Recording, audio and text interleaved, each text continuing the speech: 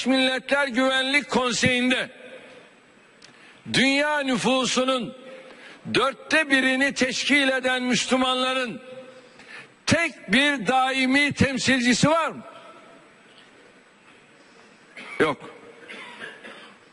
Geçici üye olmanın bir anlamı var mı? Yok. Karar 5 üyeden bir tanesi olumsuz davransa iş bitti. Diyorum ki dünya 5'ten büyüktür. Artık dünya 1. Dünya Savaşı'nın şartlarında değildir. Dünyada şartlar değişti. Öyleyse Birleşmiş Milletler'in reforme edilmesi şarttır. Adil bir dünya bekliyorsak bunu beklemek hakkımızdır. Kendisi adaletsizlik üzerine kurulu bir sistemin küresel adalete katkı sağlayabilmesi mümkün değildir. Nitekim bunun sıkıntılarını karşı karşıya olduğumuz birçok sorunda gördük, görüyoruz, yaşıyoruz. Buradan bir kez daha Birleşmiş Milletler Güvenlik Konseyi'nin yapısının, dünya nüfusunun coğrafi ve dini dağılımı göz önünde bulundurularak yeniden belirlenmesi çağrımı tekrarlıyorum.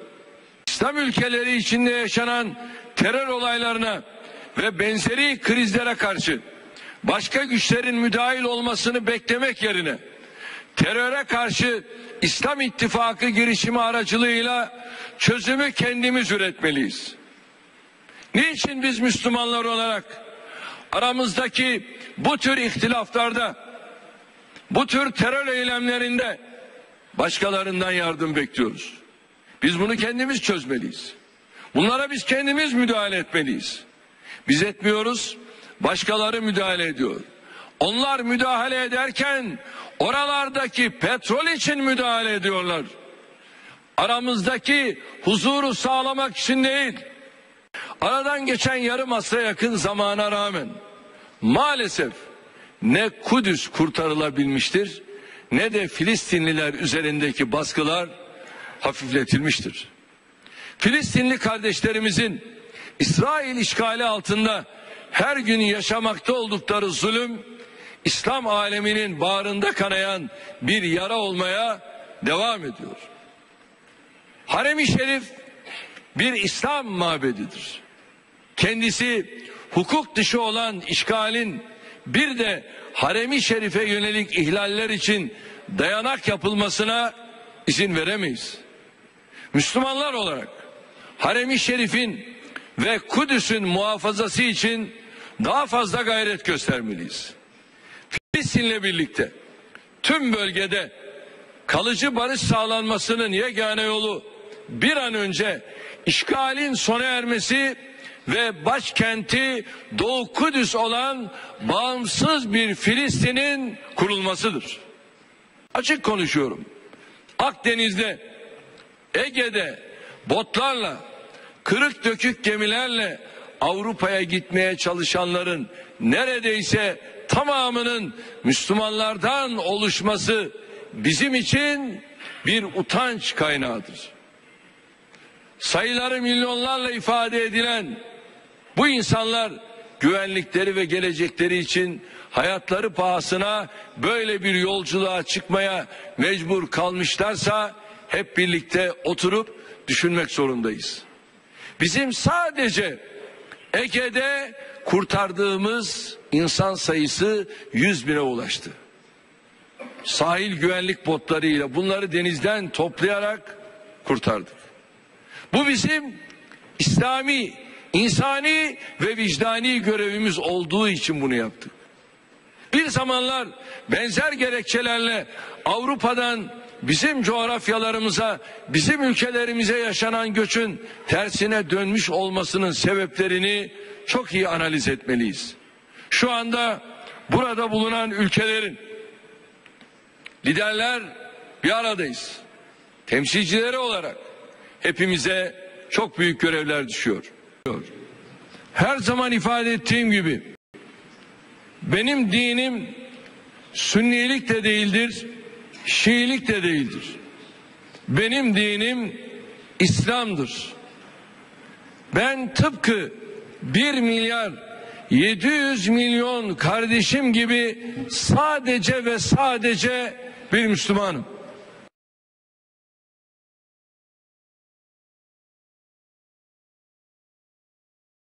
Developments of recent years, Mustafa Kemal's dream of a secular Turkish nation state is, if not yet dead, then certainly on life support.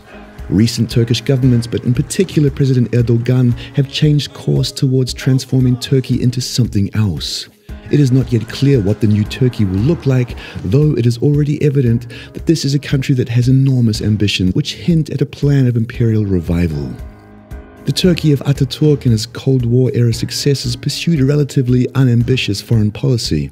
The country stayed out of World War II, was a peripheral member of NATO, and did not become involved in the many conflicts in the Middle East, though there were the perennial crises and even clashes with Greece, culminating in the invasion of Cyprus in 1974.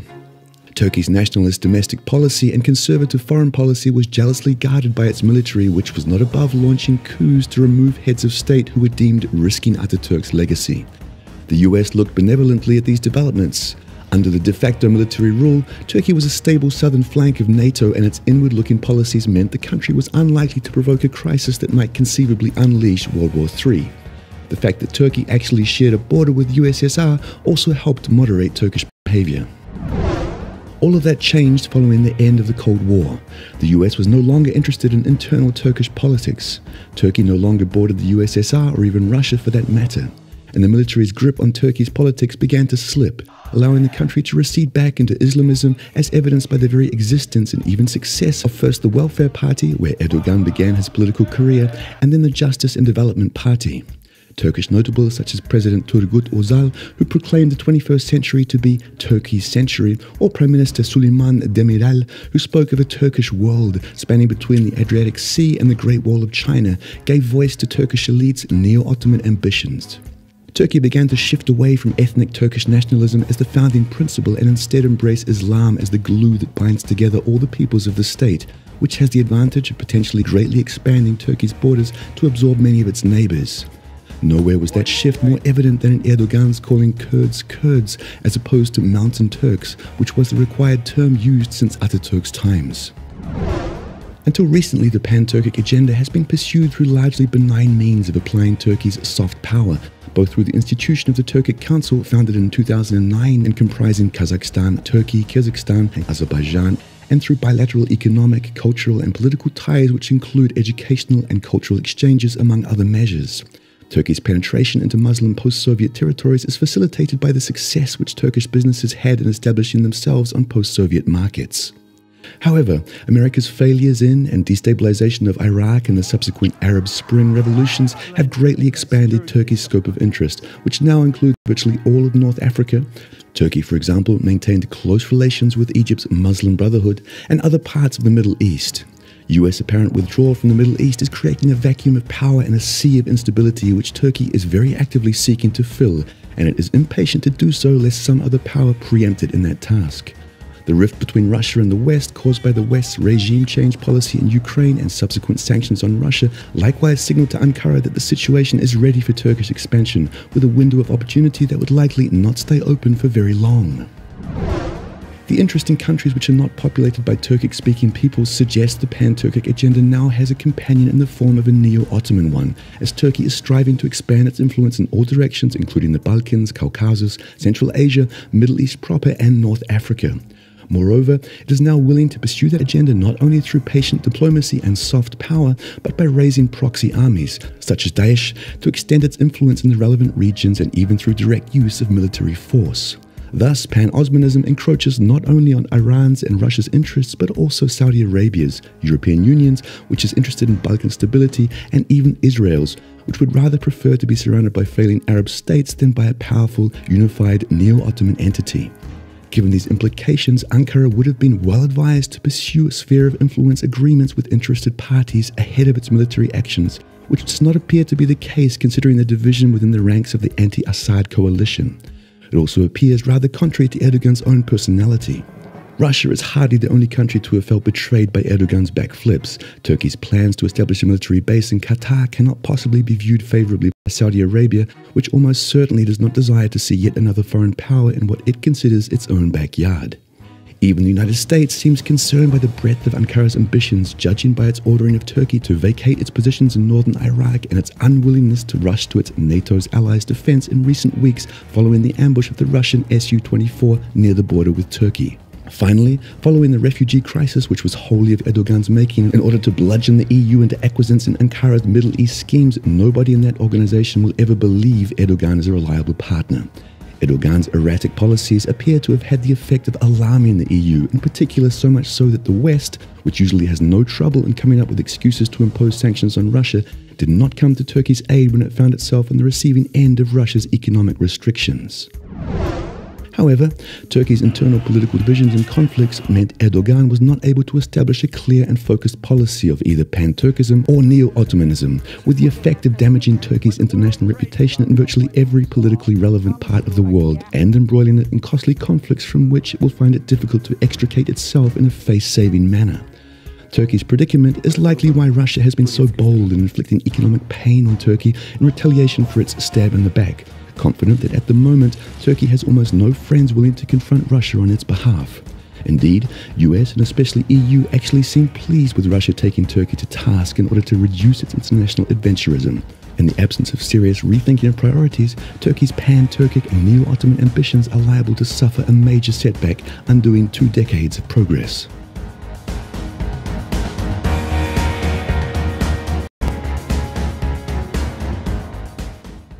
Very closely from the armed forces standpoint. I'm not sure the political ties are as strong as they should be. Well, we have to take a very short break now, but when we come back, Turkey's action may have taken attention away from the fragile political mediation in Syria, but did it manage to undermine it? Well, that's coming up in a moment on Worlds Apart. Stay tuned.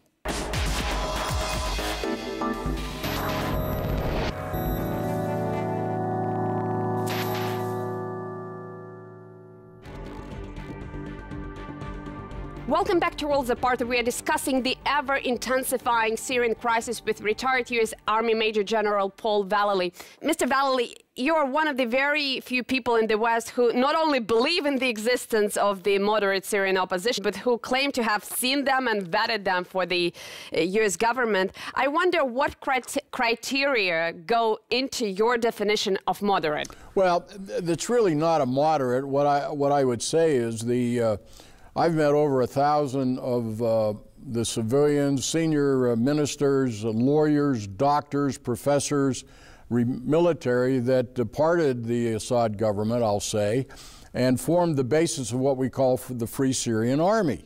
And they're basically an organization that's been put together at the ground level in the villages and cities all throughout Syria.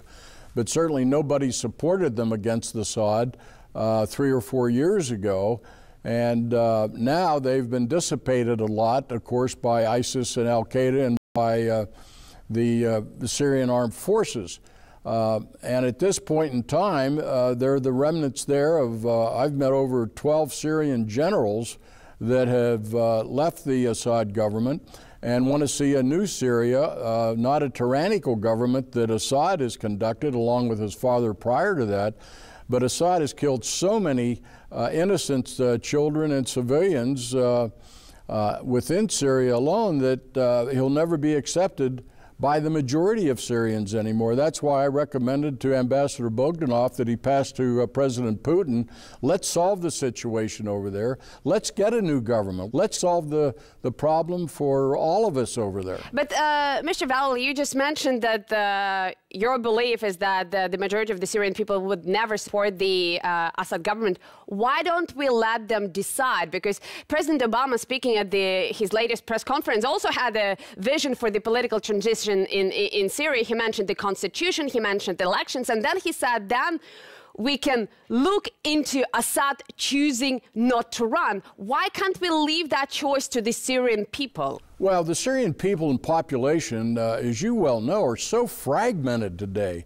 The millions that have gone into Jordan and Turkey and now flooding into Europe, and many of the villages and cities in eastern Syria have all been vacated. You have the Alawites under Assad controlling Damascus and areas in the western Syria territory that borders on the Mediterranean and Turkey.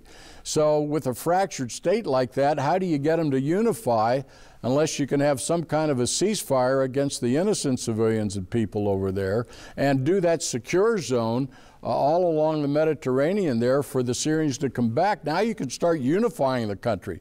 But and then focus, as I said, your efforts against ISIS and destroying ISIS. So that's the way to do it. But in order to get the people to decide, they have to be brought together in some kind of a forum. That's why you have to accept some of the opposition groups. With all due respect, I mean, you can organize elections in consulates, in refugee camps, wherever. I mean, when Russians and Americans met in Vienna last time, they agreed that Syrians abroad should be able to take part in the elections, but it does not necessarily mean that Americans, Russians, or Turks, for that matter, should come in and say that, you know, the precondition for all of that to happen is Assad has to go. Well, this isn't me. I'm talking to some of the senior Syrians that I have met with, and they will not accept a continual tyrannical government under Assad. It's just not going to happen. So the best thing is get them at Dachau outside of Moscow or on the Black Sea, have them just move out, put an interim government in, and then they can form a new constitution, and then they can unify the Syrian people as they come back into the country. So there's a series of events, a series of options that can be taken by smart people with common sense. But we've got to stop and have a ceasefire of some kind. Absolutely. Well, on the ceasefire, I totally agree with you. But let's view your proposition as a matter of military strategy rather than a political issue. You know, everybody agrees on the need to have some sort of ground force to complement airstrikes. And you say you spend time with the opposition. I spend a lot of time with the Syrian army. I know how devoted Syrian soldiers are to President Assad personally. They have his pictures as screensavers on their phones. So if your proposal is realized, if Assad packs up and goes tomorrow, what do you think will happen to those thousands and thousands of young Syrian soldiers? Won't they feel betrayed? Won't they do the same? And if that happens, who will be left to fight against ISIS? Well, no, I think the young people over there, and the ones I met in Vienna not too long ago, that I've also met in Turkey, a number of them, again, not all military, but they were members of government. They would unify, and I think the younger people within the Assad armed forces, or the Syrian armed forces, would like to look to a future of freedom and look to a future of economic development. I think they would all go for that. But it's a package that has got to be proposed and abided by, and I think all of them in some way would look to a new united Syria as the best course of action for the Syrian people. But you have to sell that. You have to have a proposal, you have to have a strategy, and you've got to be able to bring those leaders in that are affecting not only the internal situation in Syria, but